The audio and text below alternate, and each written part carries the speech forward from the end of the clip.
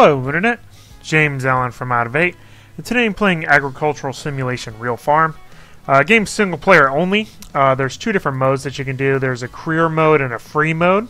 Career mode starts out with a tutorial and you kind of grow your farm business up from owning a very simple tractor to buying more farms and stuff like that. Whereas free mode gives you more stuff to start out with. So I'm going to do a new game. Which you can't click on unless you click 5 times in a row. And then you select your difficulty level, which basically just changes how much money you start with. So I'll just do it on normal, which is fine. And free.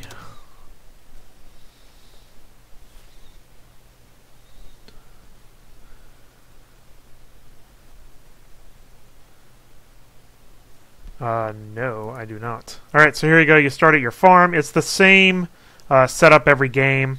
There's only one map in the game, which is not that large. It basically spans from the mountain range right behind your farm to the mountains you can see off in the distance on the other side. It takes about 30 seconds, I'd say, to drive at full speed between one and the other. Gameplay basically consists of going to the field you own and driving over them with different attachments. You plow it first, and then you cultivate it, sow it, fertilize, and then harvest it. And even the fertilization is optional. You can water it as well and do bug control and stuff like that. So when you start out in free play mode, you start out with a tractor. You get a little harvester guy to pick up the crops. There's your little harvester attachment. You get your plow, cultivator, or the sower actually, and then cultivators around here somewhere. And then you basically earn money by selling your crops, and then grow your business that way. You can buy additional equipment, buy more fields, stuff like that. Pretty typical for this type of game. Take a minute, talk about the interface. The interface is pretty terrible. The game really wants you to use a gamepad, and even if you go to the options menu here and you go to the control settings, it's all on a gamepad. It doesn't tell you what the keyboard controls are at all, except during the tutorial. And sometimes you'll get prompts in the game. You cannot change the keyboard commands, and if you don't have a tutorial for that control, you basically never figure out what they are.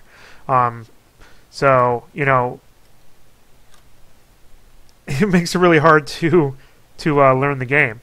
What I'm going to do first, I'm actually going to jump in my truck. Actually, let's exit the truck. Hold down Q. What I'm actually going to do first is I'm going to... And you can also see, and we'll deal with this a little bit too, you can see this really, probably because of the game's console roots, this really severe pop-in with shadows and other textures, which looks pretty terrible. And this is even with all of the options pumped up all the way. There's no mouse sensitivity, so you use the mouse to control the camera, but there's no way of slowing it down or adjusting it at all, which is pretty terrible.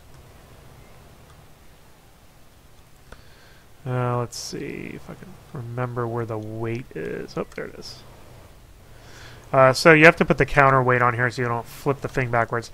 The other thing, the driving handling is pretty bad as well. A lot of the vehicles basically speed up and slow down at the same rate, so the gas is just as powerful as the brakes, which is not really what happens in real life. And I'm going to hitch that to the front, and there it goes. Then I'm going to back up and get this crappy plow on my car. It starts you out with a pretty bad plow, or my tractor, I guess. Again, it's really, really difficult to control this because, like I said, it accelerates and brakes at the same speed. So you accelerate really quick, accelerate slow and then brake slow. Alright, so I'm going to drive this thing over to my field. We'll just go over to field 1. If I can get over there without running into something. You really don't want to collide into anything because you get stuck all the time. I've had to reload games just getting stuck on really small objects and stuff like that. You can see the texture pop in on the road here pretty easily. Alright, so we're going to drive over to this field. You can also see while you use the mouse wheel to zoom in. Well, you can see that the models on the equipment and stuff are actually pretty good. There's a lot of graphical issues. You can see this little kind of glowing, these glowing lines on the field. This happens kind of a lot in the game. That's probably, you know, where regions of the map match up, stuff like that.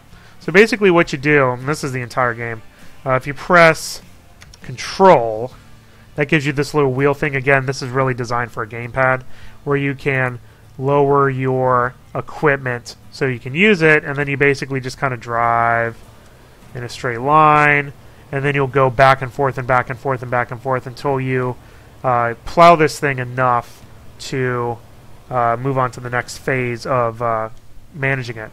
The other option you can do is you can press the R key to pay some money to have a worker do it. So that's exactly what it did. So the worker is going to automatically do it. Now you can't actually see the worker using your equipment, but you don't have access to your plow or your tractor until they're done, which takes kind of a while. Usually it's a better idea to have the workers do your own land so you can go out and do jobs for other farms, which is what I'm going to end up doing after I go into town for a second to show off some of the stuff there. So go in here with the terrible texture pop in. Now I'm going to hop in my truck and we'll venture into town to show off kind of some of the equipment and stuff like that. In addition to doing crops, you can also raise animals. This gives a little bit more variety, but still nothing that you know, really changes up the gameplay. I did discover cruise control is the C key, even though the game doesn't tell you that. I'm going to mosey on over. You can buy seeds and stuff at that store. You see, you'd never see any other workers actually working in any of the farms. You don't see hardly any cars going around. You don't see any people walking down the street or anything like that. It's a pretty lifeless environment here. And again, it goes from basically that mountain to that mountain over there. That's how big the area is. And there's an invisible wall that you'll hit if you go too far in one direction. So I'm going to go to the tractor store just to show off. I don't actually have any money for much of anything yet. Just to kind of show off what they have here. So I'm going to get out of that. So here we are. So a lot of different equipment here. You know, you have tractors, harvesters, plows, cultivators, sowing machines. Basically something for every stage. Sprayers for insects, fertilizer, manure, water tanks, trailers to haul stuff around, harvesters, mowers, and tedders to make hay, balers for, you know, hay bales, and then the truck to get around. So, you know, there's actually a decent variety of equipment to get. And there's different types of each type that basically just give you better stats for a higher price. But again, and I'm going to get stuck on this thing, the game's actual gameplay is extremely repetitive. You're just driving your tractor with one piece of equipment across the same field back and forth until you reach some threshold. So the management aspects of the game are very, very basic. You know, you'd still have to do that. Now you can hire workers to plow your fields for you, but you're still going to be doing the same things over and over again in order to make money and kind of progress in the game. So I'm going to check out the job board here. You can go to other farms. There's like a handful of them around the map. Check out their jobs. Yeah, I'll do the harvester. It's actually kind of a lot of money. Sometimes you have to bring your own equipment. Sometimes they'll give you the equipment. So that one's a fertilizing job. You should get way more for harvesting, so I will do that. So they give you your equipment. You just have to kind of run over to it in the shed. So I will do that.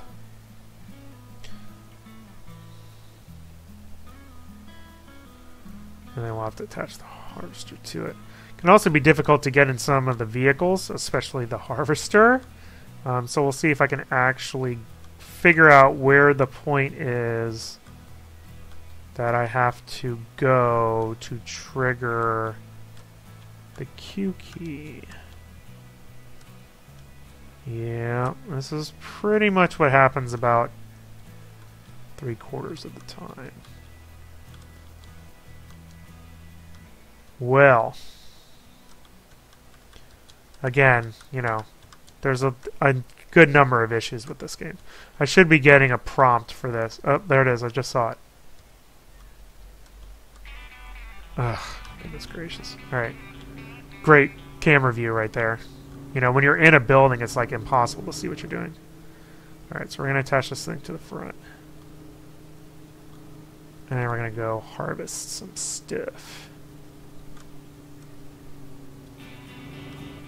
Come on, there we go. Hitch to the front. Alright. Let's see which field we're going to. Try not to hit anything on the way. Brake! Brake! Ugh, so sluggish. And do not hit anything with this harvester, because that's going to get me in big trouble. I don't even know if I can get out of here with this. Where am I going? That field probably right. No, no, actually I'm going down the road a little bit. We'll try to get out of here without hitting anything. No promises. Nope, let me hit that. That's right, we're still good.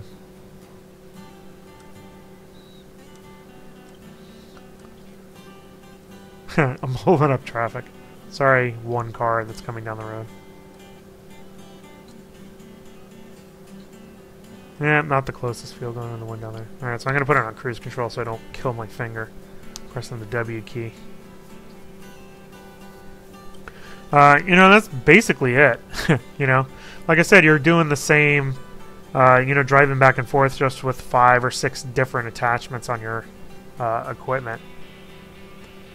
You know, harvesting animals is just another, you know, step of, excuse me,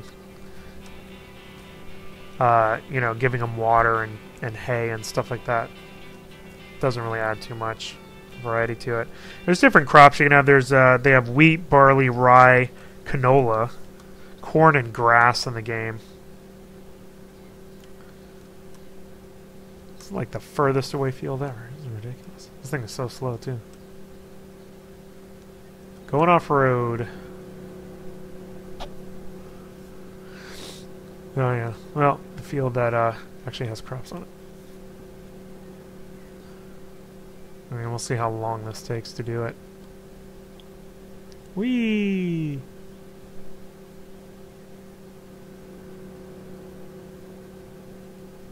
Alright, so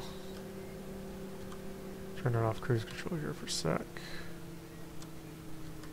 Alright, so I'm going to go to my control menu. We will activate the tool. And away we go. So it gives you these ridiculously long time limits. Like, I have an hour and a half to harvest this, which is insane. Now, the one thing I will say is that the game makes it pretty obvious which areas you've done work on and which areas you haven't, because it draws the lines a different way. So at least in that sense, you can kind of keep a track of, you know, what's going on there. The dirt that gets kicked up it's all cubed. It's very, very weird. Like, all that waste material back there is cubed, and when you're doing plowing and stuff, it brings up like cubes from the ground. It's very weird. But this is basically it. You know, you're doing the same thing, harvesting, that you would if you were plowing, cultivating, sowing, fertilizing, or watering. And that's basically it. You know, like I said, you can hire some workers to do the work for you, but this is what you're going to be spending most of your time doing. And then you just reinvest that money into new equipment and stuff like that. So I'll finish this job, which will not take an hour and a half. You do not have to 100% the fields, which is good. If you get probably, I'd say, like 90% of it done, then they'll give you credit for it. I can see why this is going to take an hour and a half, though. Well, I've actually made pretty good progress so far. Luckily, I got a harvesting job where the harvester is super large, so it doesn't take too long.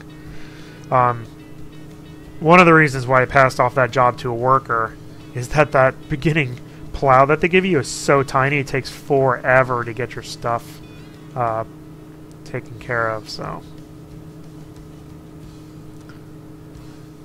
You see, this crop is pretty good. It's watered well and it doesn't have bugs in it, so. Not my field, but you can go around and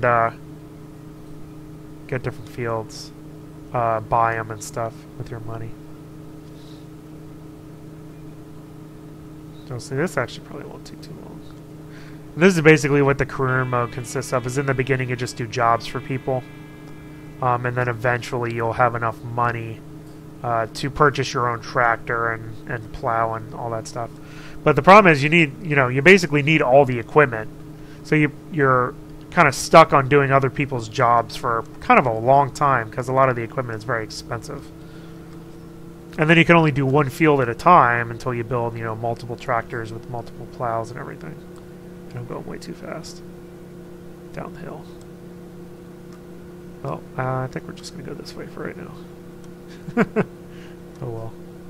I usually try to stay on the outside and kind of do a little loop sort of thing, but that's alright.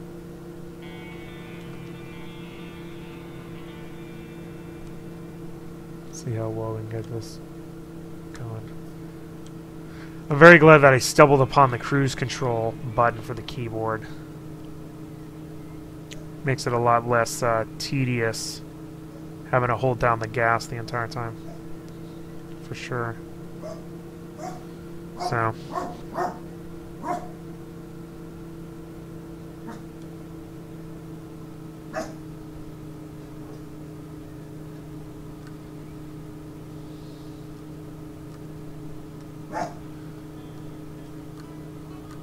Going super slow uphill though.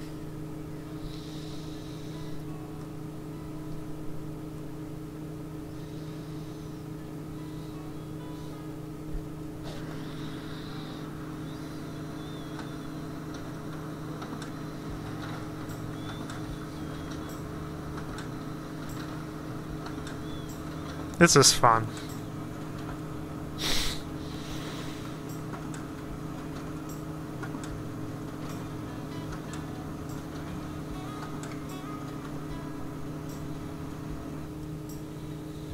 Still about halfway though.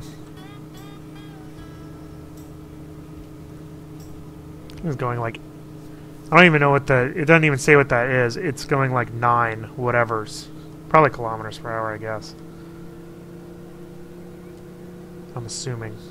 I'm gonna miss this turn again. Sure, I'll go wide and try to miss this tree though.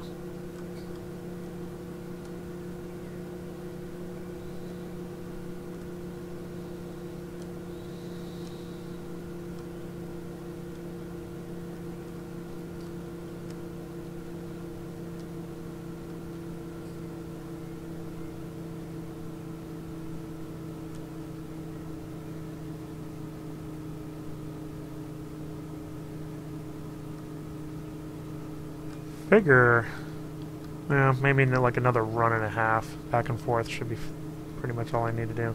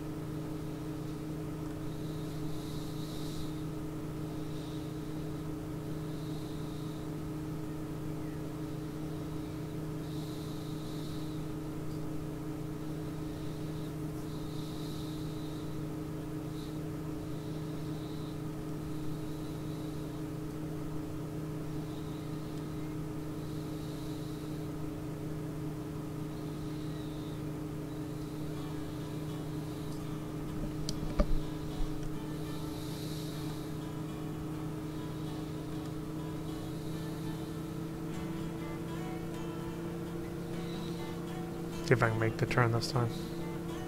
Ooh. That was actually pretty good.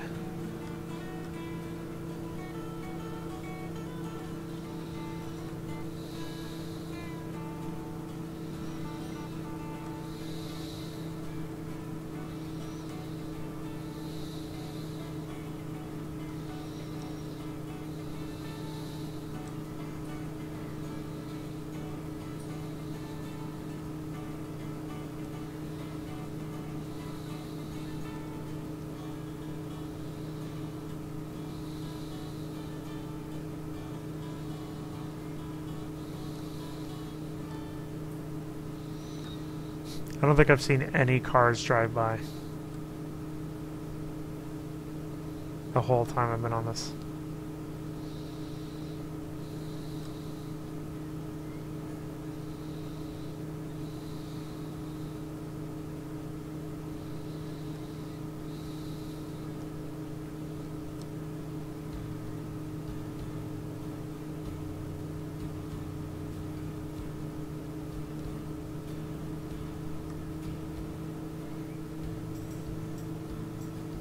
Almost there.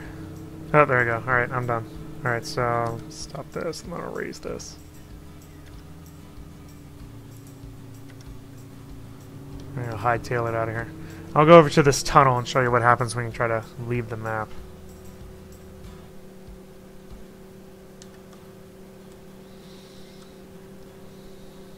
So you see, you don't even have to get... It's probably more like 80% of it.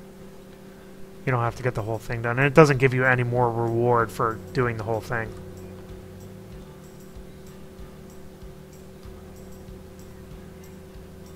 I'm gonna go in the tunnel too.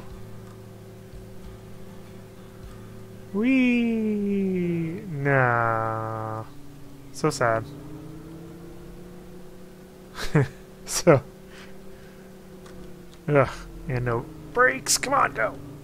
Ugh. Alright, let's go back to the farm. I gotta remember where the dang farm is.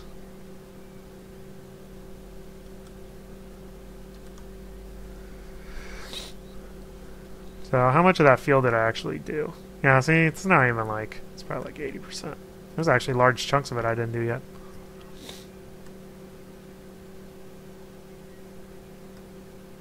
You can see that line running right through the field there. One of those little graphical things.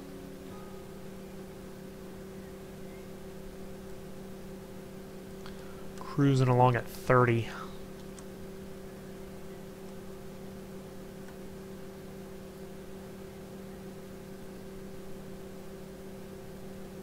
Ooh, hello. Oh, probably should not hit that. We'll take it back to the farm, see what we get. But this is it. This is real farm. So like I said, the problem is there's a lot of established games in this market area, in the agricultural sim market. And Real Farm doesn't offer anything new or different, and the things that it does offer is worse than what other games do overall. You know, it's single player only, not that there would really be anybody online I think that you could cooperatively play with, but it's always nice to have that feature available. You know, the camera is bad, you can't adjust the mouse sensitivity, you can't rebind the keyboard controls or even find out what they are. It can be difficult to get into equipment like you saw with me in the harvester. Actually, the farm's right there. There's a little mini map is pretty helpful, but I don't know how to get a larger map if there is one.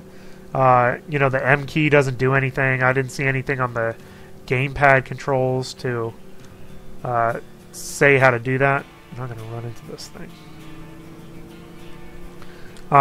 The game world is pretty small. Oh, good. That other car got out of the way, so good for him.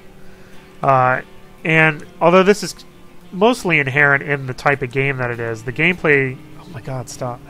The gameplay is very repetitive. You know, you are doing the same thing over and over again. You're driving over the same fields just with a different thing on the front of your vehicle.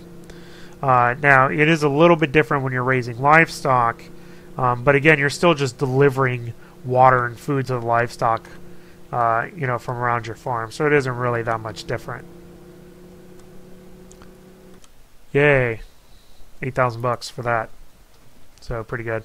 You know, basically all you do is you just take that money and reinvest it into buying more equipment and more fields and stuff like that. And, you know, you exponentially increase your income because you can hire workers to do stuff while you're doing odd jobs on the side, which pay more money in the short term, but you'll have more money long term by, you know, buying crops and stuff like that. In addition, all the interface issues. You know, there's the graphical issues. This is the severe texture pop-in for ground textures. Like, these shadows just look just terrible. For even having everything cranked up all the way. You know, the game advertises it's a native 4K, but it doesn't matter if it doesn't look any good, you know, what resolution it is.